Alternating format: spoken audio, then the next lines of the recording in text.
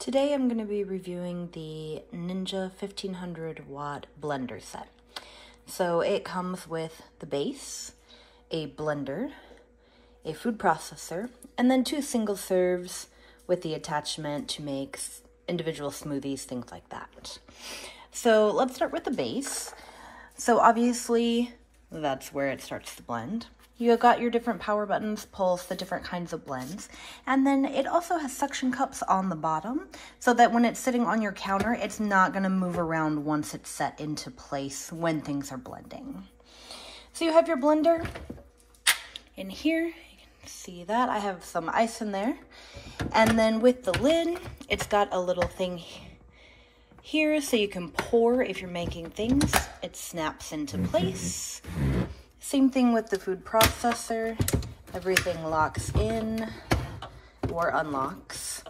And then you've got your thing in there to do the food processor. Again, these are individual, so you would stick this down in, and then this would sit right down inside this in order to make your individual smoothies. So let me show you. When any of these attachments go on there, they're gonna sit down and then they're gonna lock into place. The lid is already locked. So we're gonna go ahead and turn on the power. And we have a dough setting, a blend, and a crush. Because I've got ice in there, we're gonna do the crush setting so you can see.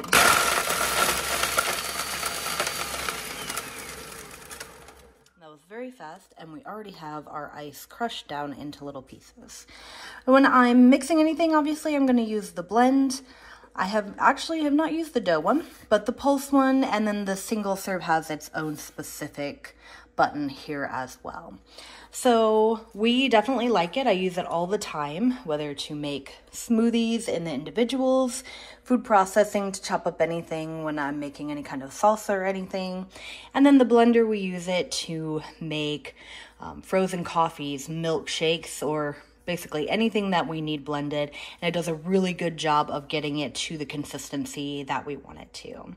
So we definitely say that this is a great blender to have, and we would recommend it, the Ninja 1500 blender set.